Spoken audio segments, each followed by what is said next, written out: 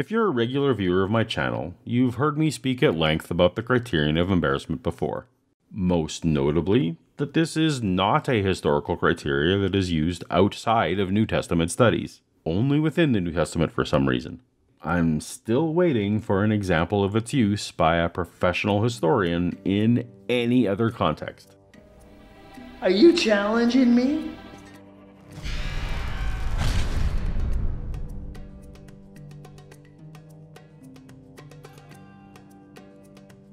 A common argument from biblical skeptics is that something known as the Criterion of Embarrassment is only used to defend the Bible, and it is not used by historians studying any other area of history.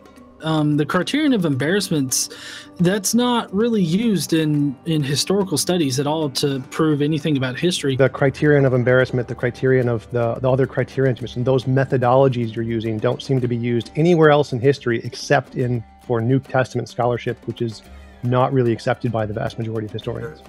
The Criterion of Embarrassment is when an ancient author admits something in his writings that would have been considered embarrassing for himself or his message, especially when it was presented to his immediate audience. Now, skeptics are correct when they point out this criterion is more frequently used in New Testament studies. But there's an obvious reason for this, which we'll come back to later. But first, we'll quote John P. Meyer, who helped popularize the use of the criterion and what it means. The Criterion of Embarrassment focuses on actions or sayings of Jesus that would have embarrassed or created difficulty for the early church. The point of the criterion is that the early church would hardly have gone out of its way to create material that only embarrassed its creator or weakened its position in arguments with opponents. Rather, embarrassing material coming from Jesus would naturally be either suppressed or softened in later stages of the gospel tradition. And often such progressive suppression or softening can be traced through the four gospels.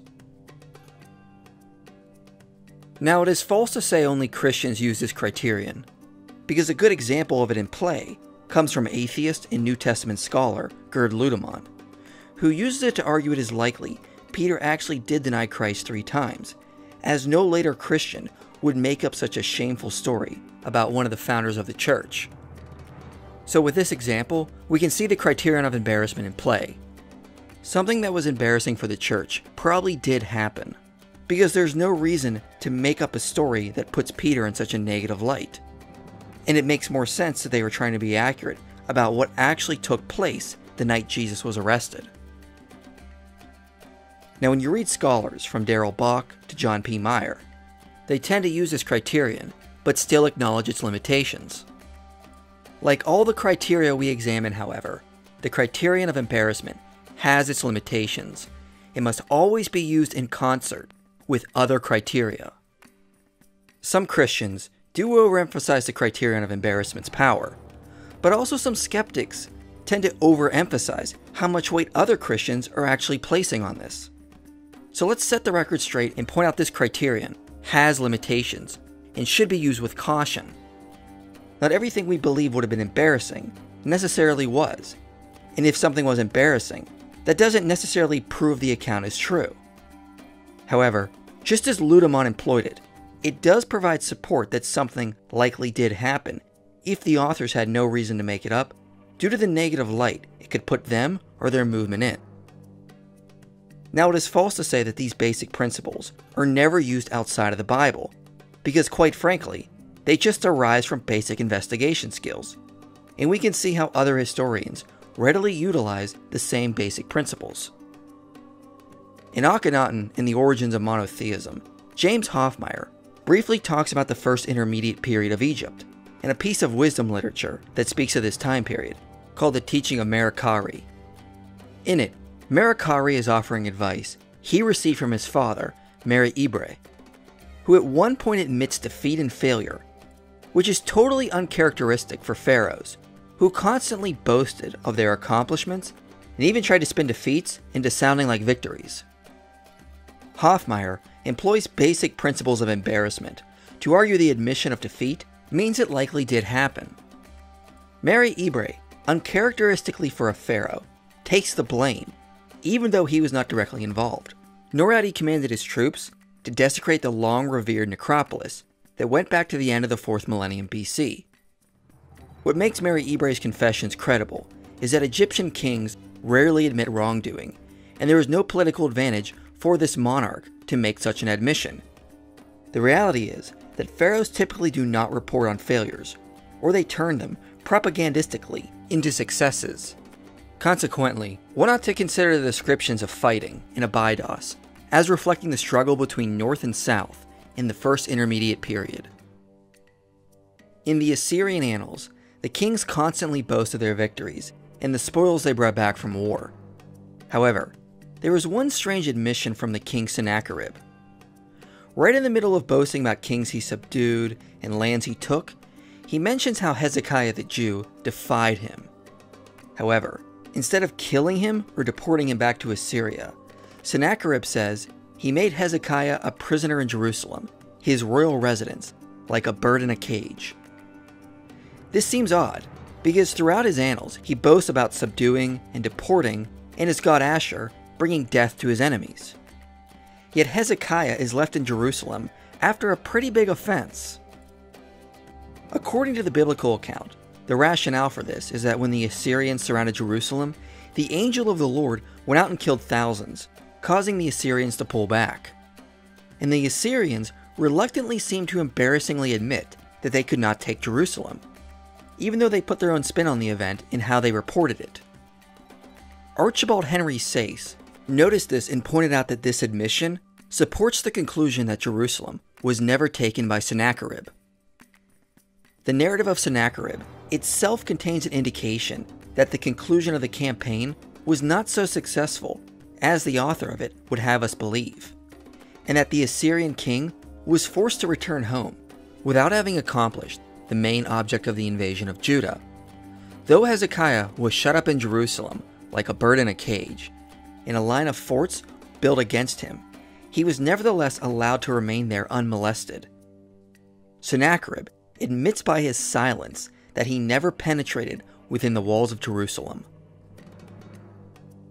So Sennacherib had to admit the embarrassing fact that he never took Jerusalem, and had to try to spin what really happened into sounding like a victory, instead of making up a myth that he did pillage Jerusalem. Sayce relied on principles used in the Criterion of Embarrassment to help support the accuracy of the account that Jerusalem was never captured. In writing about Confucius, H.G. Creel employs the Criterion of Embarrassment in a very similar way to what we see in New Testament studies. In speaking about the reliability of one of Confucius' books, he says, "One of the best evidences of its authenticity is the fact that while the Analects is obviously a Confucian book, it contains much that Confucians would have preferred that it did not include. Chapter 19 details squabbles between the disciples. In 1925, tells us that one of them said that Confucius was no better than the disciple Zhu Keng. In 626, it is related that Confucius had an interview with a notorious duchess. This has embarrassed countless prudish Confucians, and was used by their enemies to mock them in Han times. Yet these things were not deleted from the text, which must increase our respect for it." This example is extremely similar to how New Testament scholars use the Criterion of Embarrassment within the Gospels. It is unlikely the early church would have made up facts that would have allowed their enemies to mock them.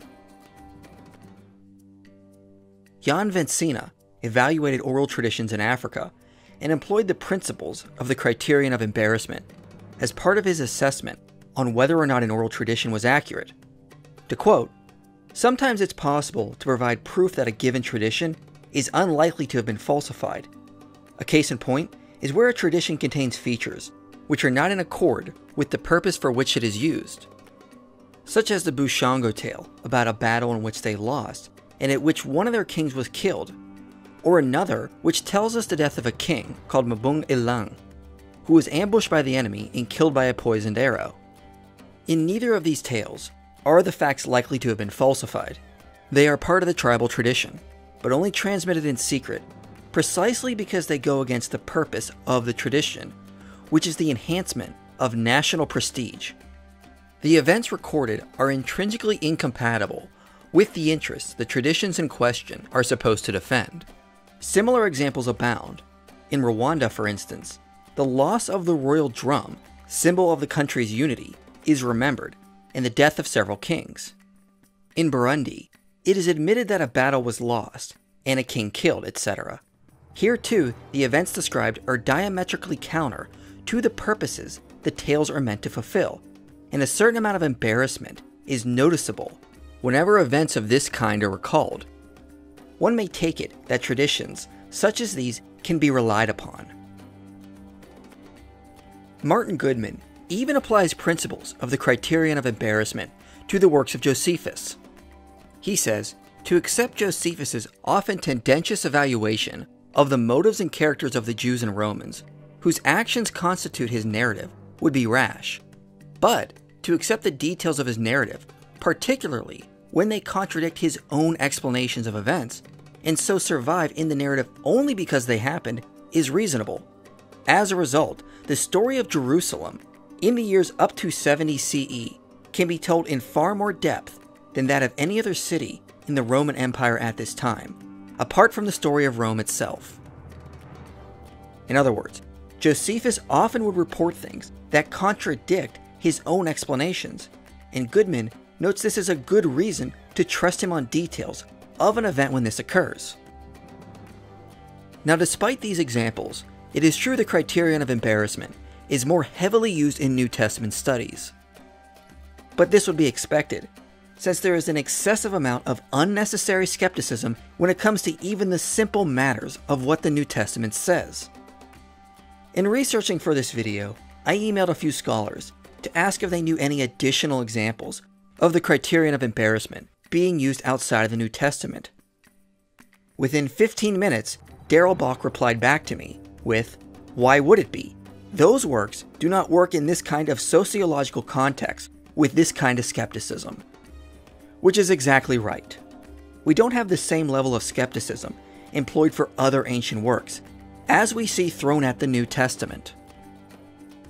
Perhaps if there was a group today that was excessively skeptical of the life of Hannibal and tried to doubt anything Polybius said, our earliest surviving source, because he wasn't corroborated by another source from that same time period. If this was the case, we might see the Criterion of Embarrassment used more.